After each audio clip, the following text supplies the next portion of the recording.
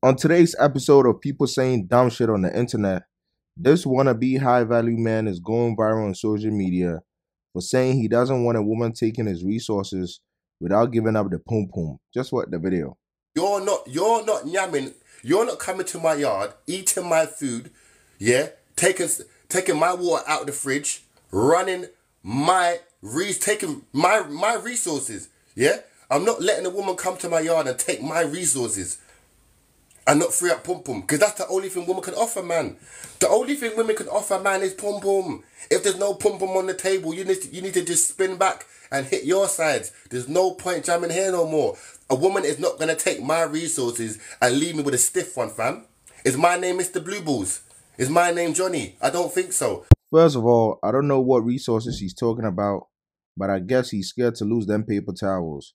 He has to guard those resources. It doesn't have many left. As you can see, they are all behind him for easy guarding.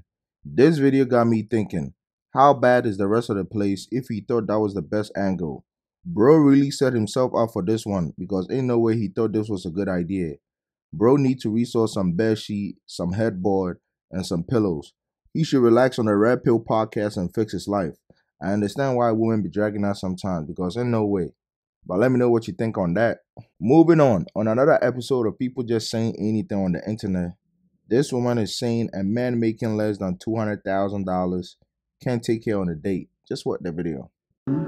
There's no way that I'm gonna date a man that makes under 200K a year. That don't even make no sense. I'm not trying to struggle. I can struggle by myself. Okay? Why would I want to struggle with a man? So if you're not making 200K, you can't date me. You trying to date me? I only date millionaires, baby. Like, you better get it right.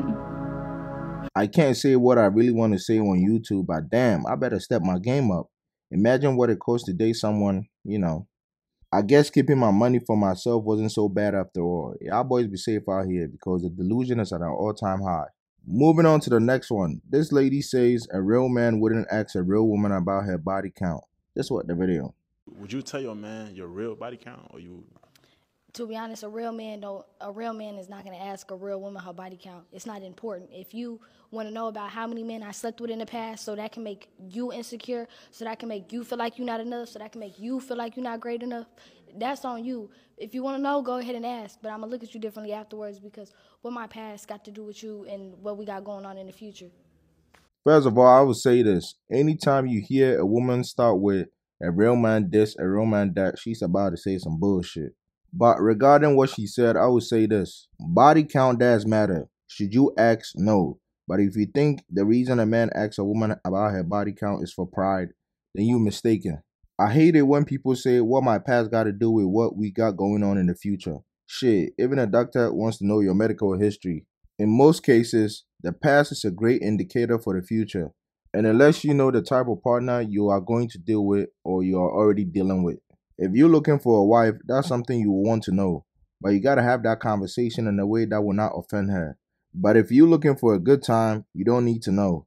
And upon further research, I found out she does OnlyFans. So her answer is not really surprising. But hey, let me know what you think in the comments down below.